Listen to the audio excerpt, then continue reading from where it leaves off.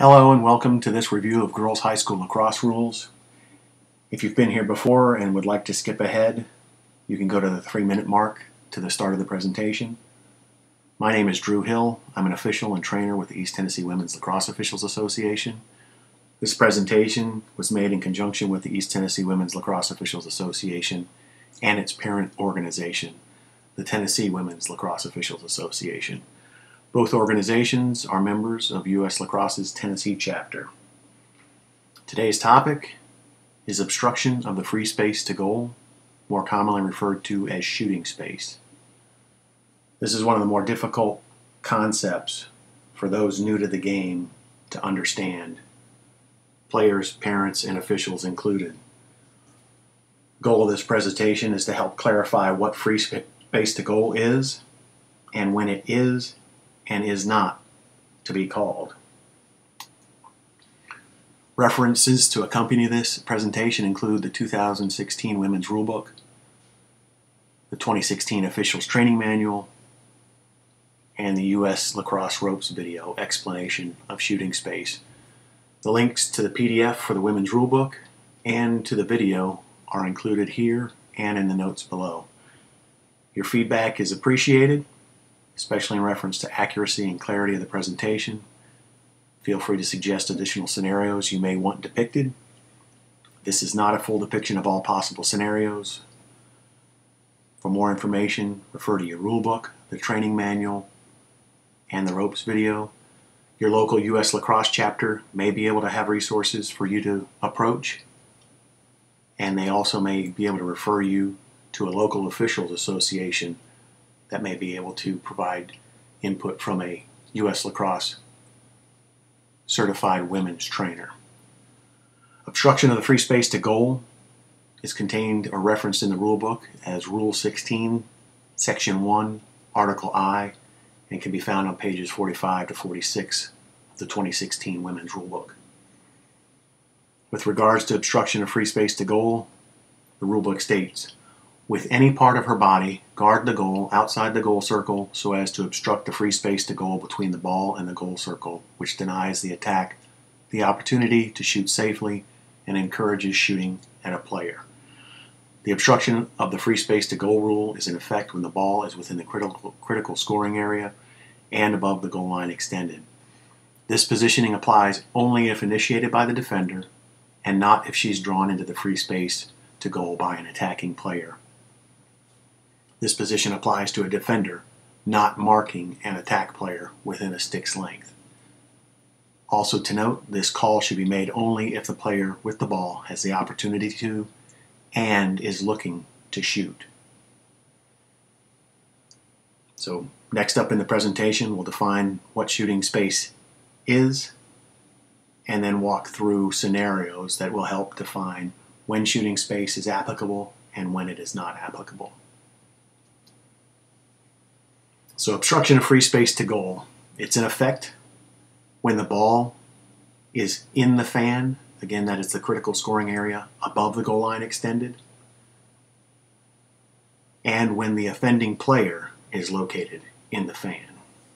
USL's rulebook defines free space to goal as a path to goal within the critical scoring area as defined by 2 lines extending from the ball to the outside of the goal circle. No defensive player will be penalized if positioned below the extension of the goal line.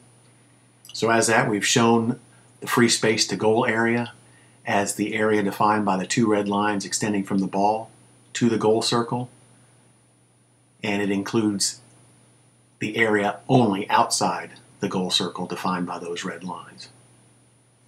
So in this scenario, the ball handler, who is responsible to never shoot when dangerous conditions such as obstruction of free space to goal exist, may be looking to go to goal and score or shoot in this instance.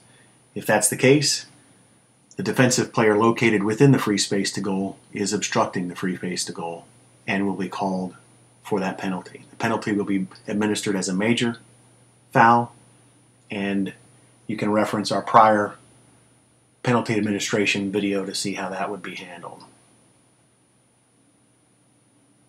So if we move over to the left, with the ball, you can see how the free space to goal changes in reference to the ball location.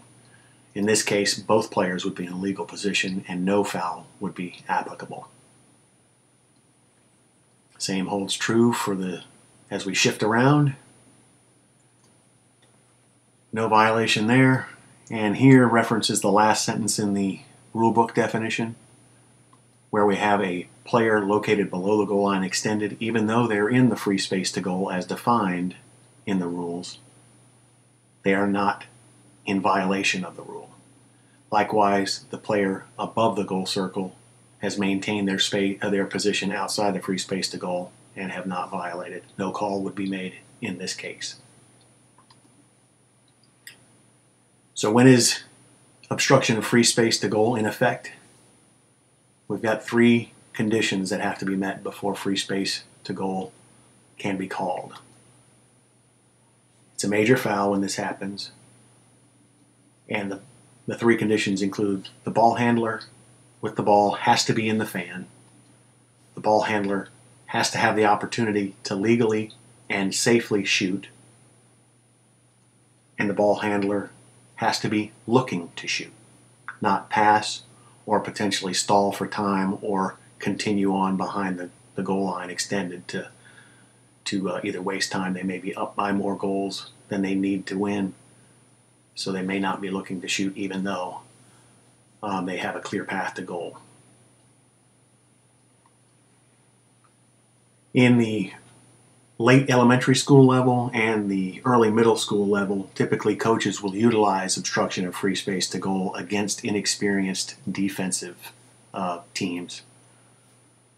Defenses haven't caught on, and they instruct their attack players without the ball to bunch up in front of the goal circle and draw defensive players into that space. Then they try to free up the ball handler utilizing a screen or a legal pick and have them move towards the center of the critical scoring area in order to catch defensive players in the free space to goal and thus be awarded a free position shot. This increases their chances for good shots on goal, and this assists coaches in having games won. When the ball handler brings the ball across the 12, that is when free space goes into effect. Here in this example, we see the defender marking within a stick's length an attack player above the goal circle. So while they're still in the free space to goal, there is no violation for this at this point. Play would continue with the ball handler trying to come into the center of the critical scoring area, and the defenders have been instructed by their coach when the ball handler breaks free to break to the outside, directly to the sides, or up and out, and get away from their defenders and leave them vulnerable to this call. So when the blue player gets to the center and looks to shoot, we would immediately call the obstruction of free space to goal penalty.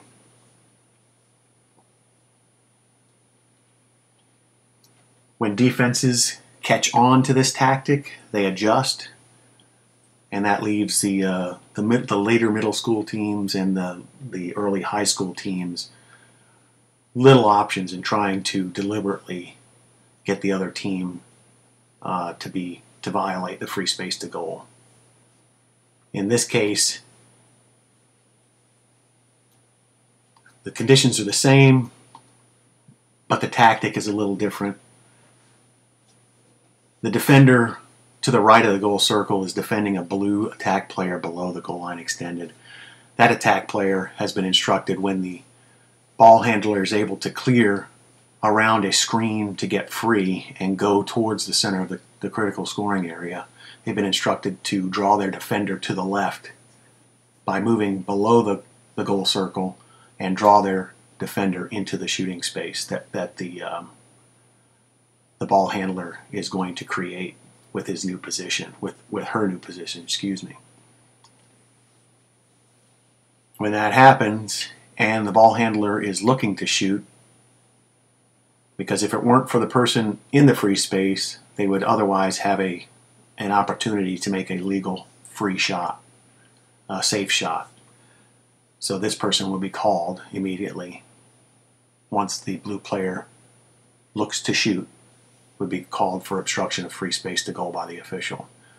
Note that the red defender on the left side of the free space to goal is approaching the ball handler legally outside the free space to goal in an attempt to get within a stick's length of the ball handler and then legally take position in front of her.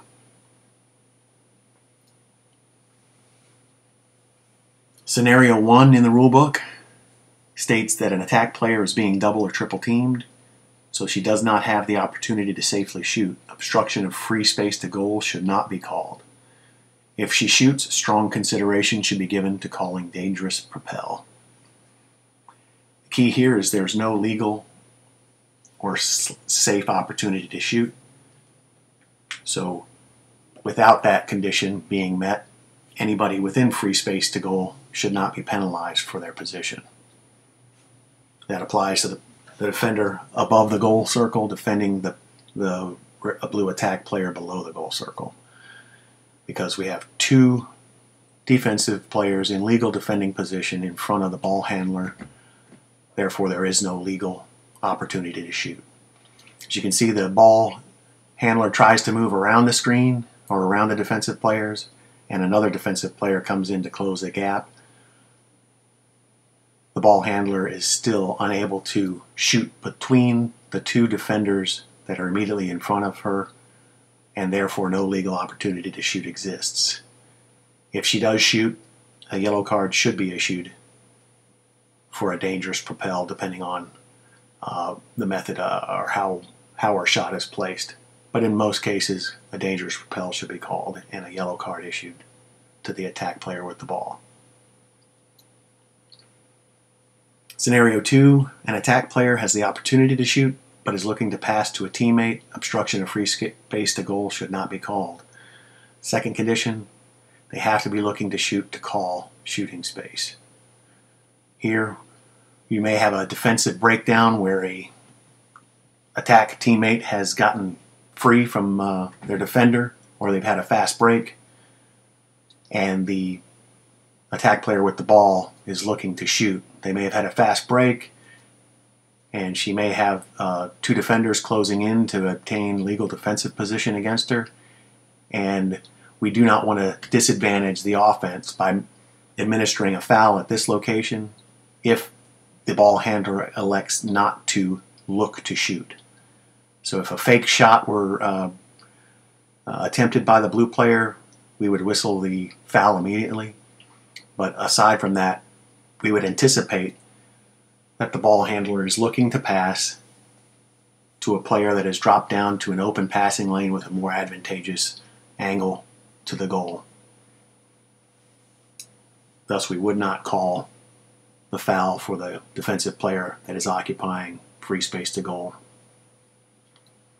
We would allow the pass to be made and then adjust to evaluate the free space to goal that exists now that the ball is in a different position. You may need to realize and be cognizant of the fact that the defender down low at the goal circle does have the opportunity to legally approach the new ball handler outside of free space to goal. So we'll watch that carefully as we adjust to see if we need to make another call during this one play. Scenario 3, an attack player is attempting to move toward goal for a shot. Her teammate is within the space to goal with her legally marked defender. The attack does not have an opportunity to shoot. Obstruction of free space to goal should not be called. Again, the key here is a defender is marking an opponent and they're within a stick's length of an attack player that is in the free space to goal. So the responsibility for the defender being in the free space to goal is on the attack player that is also in the free space to goal. Thus, we do not penalize the defender who is legally marked against an attack player in free space to goal for obstruction of free space to goal. Also, we need to realize that the attack player and the defender marking the attack player in free space to goal can move out of the shooting space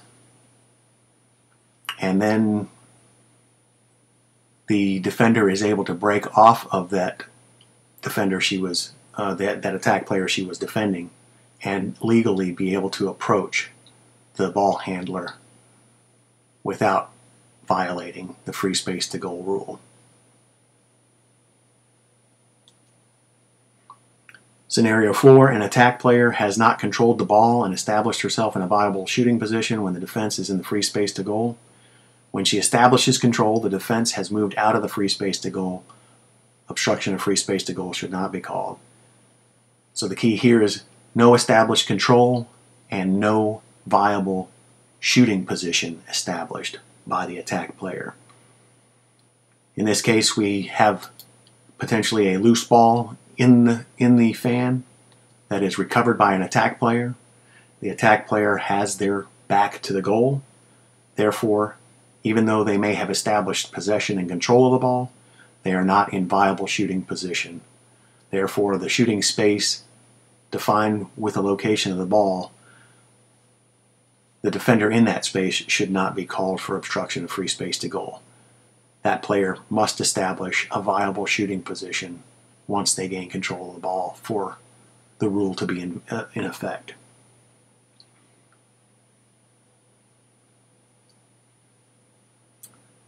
In this scenario, the ball handler that has established control but not a viable position decides to pass the ball to somebody at the 12. Scenario 5, an attack player at the 12 meter has received and controlled the ball and turns toward the goal with the opportunity to shoot. The defender is playing zone defense outside the 8 meter arc, not within a stick's length of any attackers, and within the free space to goal. Obstruction of free space to goal should be called. So this is just a defender playing off of the ball and off of the person with the ball when they have gained control and are in viable position for a legal and safe shot. Pass is made to the 12 meter. The player enters the 12 meter with the ball. The shooting space is defined, and the defensive player has not approached to within a stick's length of the ball handler. Even though they're at the 8, the shooting space violation is called. Note that the attacker within a stick's length, the defender within a stick's length of an attacker while in shooting space is still not obstructing free space to goal because she is legally marked up against one attacker.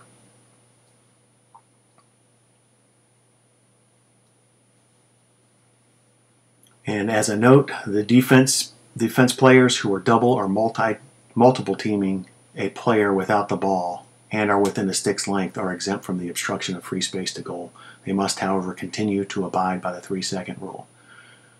This just differentiates between fouls that are in effect or violations that are in effect while you're legally guarding a non-ball handler on the attack. Here we show 3 defensive players, 2 of whom are located within the 8 meter arc, all legally guarding within a stick's length an attack player without the ball. This makes them exempt from any call within the free space to goal. However, only one person is exempt when they are guarding a non-ball handler within the 8 meter arc. All other players in the 8 meter arc on the defensive team that are marking a non-ball handling attack player can be called for 3 seconds if they remain in the 8 meter arc on that ball handler for more than 3 seconds. That was a quick review. Hopefully we have more detailed ones to come, but that should hopefully help with your understanding. Feel free to comment in the comment sections, and we'll see you next time.